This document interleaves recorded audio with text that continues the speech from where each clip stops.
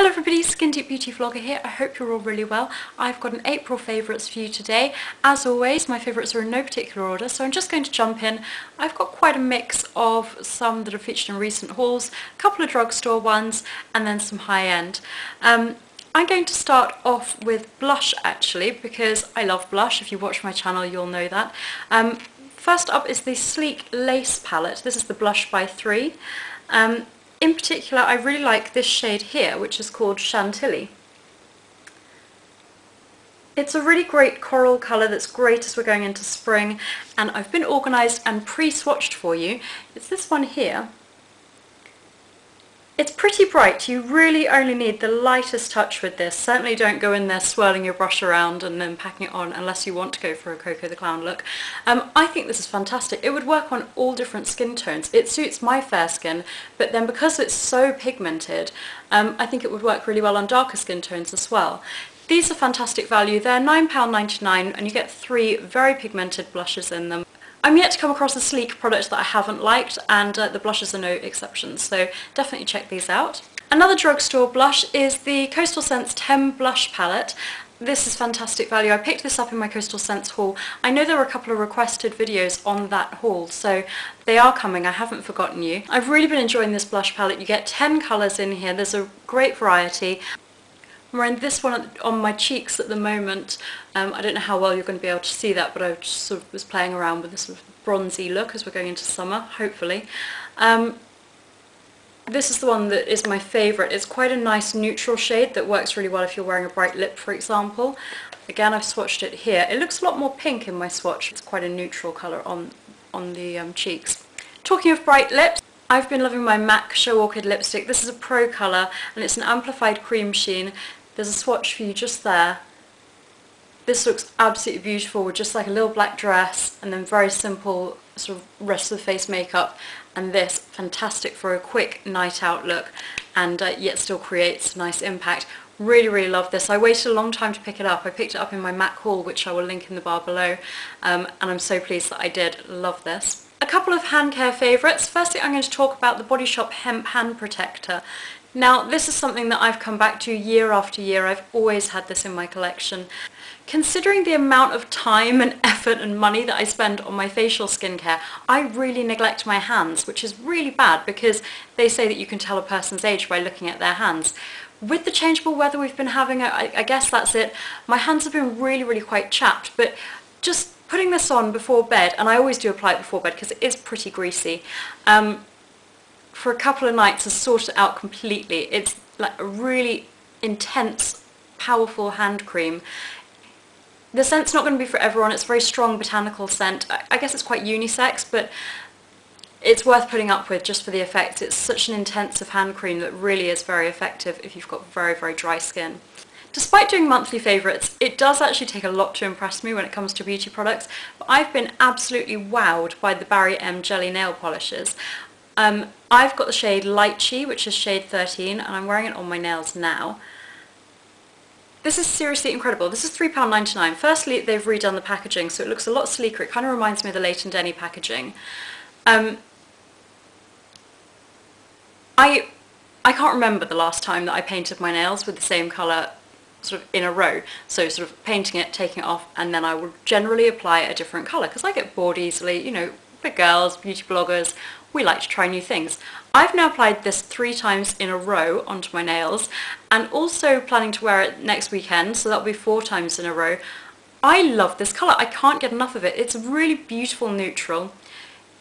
It's so long wearing. I can wear this for a week on my nails and it just starts to show sort of tip wear and chips. It's one of the best formulas I've come across in a really long time. I know I mentioned the Sesh nail varnishes back in January. Love those. The reason that I still love those, but this is quite different. I mean, the Sesh ones are opaque within like 1 coat. They're incredible, so pigmented. This is a lot. This you need to apply 2 coats, but it's quick drying. It's not streaky. It's just so beautiful. I love the finish. I love the colour. I love how long wearing it is. Just can't get enough of it. And it's £3.99. I love the price too. So definitely check these out. I'm going to be picking up some more of the colours. I think I've got my eye on papaya and the blueberry shade. Basically, I love them, I want to collect them all. So if you're in the UK, definitely check out the Barry M Jelly Nail Polishes. Moving on to eyeshadows now, and I have got 4 eyeshadows this month, and I've been organised, as I said, for once. I never pre-swatched, but I have this time, and I realised that 2 of them are really, really, really similar, which shocked me. I wasn't even aware of it until I came to do my swatches for this video. The first one, which is swatched here, is from my Too Faced The Return of Sexy palette, which I really like this palette because it's got everything you need for creating a smoky eye, regardless of whether you want sort of gold tones, silver tones, or more purple tones. There are a couple of ways in which this falls a little bit short. One, it doesn't have any matte shades in it, and also the palette itself is pretty bulky, so it's not great for travel. I love all of the colours in this palette, and I like to wear purples on my lids, so the fact that the coloured option was purple, you've got the sort of classic bronzy browns, and then I loved wearing cool tone colours on my eyes because I've got brown eyes and I think it sort of complements it really nicely. So I knew that I was going to go for this section here, which is called the Bombshell look, the most, and the colour I've been going for is this one here called Maneater. As I said, I swatched it here, and my other favourite this month is MAC Satin Taupe, and they're really, really, really quite similar. I don't know how well you're going to see that on camera, but when I came to do my swatches, I couldn't believe it. Like, maybe Maneater's got a slight bronzy hint to it that makes it a little bit more intense and night-like for a nighttime look than Satin Taupe, but really hard to tell. I mean, I would struggle to tell the difference, which is quite weird because I've been using them in such different ways. So, as I've already mentioned, Satin Taupe is another favourite by MAC. It's this one here in my palette. Generally, I like to pair it with Naked Lunch, which is this one here. Now, if you have access to the Wet n Wild Walking on Eggshells palette, this is pretty similar. It's not a perfect dupe, but it's pretty close to the eyelid colour, and I've been pairing these two together. I'm going to be doing a tutorial soon, so do stay tuned for that. So those favourites are Naked Lunch, Satin Taupe, and then my other MAC favourite has been Mulch, which again I picked up in my MAC haul, which I'm going to be linking below, the same haul that I picked up Show Orchid in. I'm wearing Mulch on my eyes at the moment. Do let me know if you'd like a tutorial on this look. And I've swatched it here for you. It's a really nice sort of bronzy brown. It's one that is pretty hyped up, and I have to say I've really been reaching for it a lot this month. Really, really like it. And although it's sort of that bronzy brown colour, it's surprisingly versatile.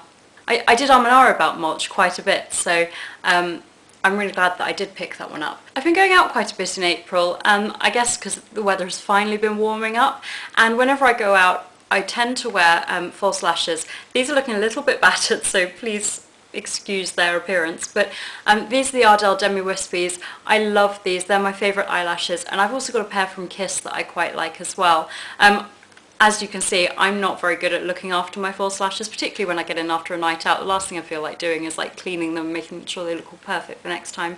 I tend to pick them up cheaply when I can, and I use them a couple of times and then throw them out, which is a bit of a waste, but it's the price I pay for being lazy, I guess. Finally, I've got a non-beauty favourite for you, and that is quinoa. I've been on a bit of a health kick, as you may recall from my last favourites, and quinoa is one of my favourite foods. Now, I'm celiac, so I can't eat things like couscous, but I find that this is a really quick and healthy lunch. It's high in protein, so it fills me up. The only thing I don't like about quinoa is I can't stand the smell of it cooking, so I've been paying a little bit more and getting these sachets. You literally pop it in the microwave for a minute.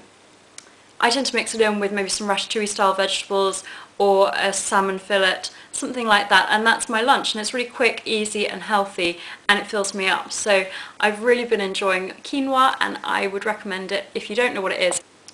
It's a grain, but it's sort of very high in protein, very healthy, and it's the superfood of the Incas, and because I'm obsessed with all things South American, that definitely appeals to me as well. I hope that you've enjoyed this video. Do let me know what your April favourites have been, or if you've tried any of these products, what your thoughts on them are. If you're not already subscribed, then please do so. There's a button just below, and I will see you all soon. Thank you so much for watching. Have a great day. Bye!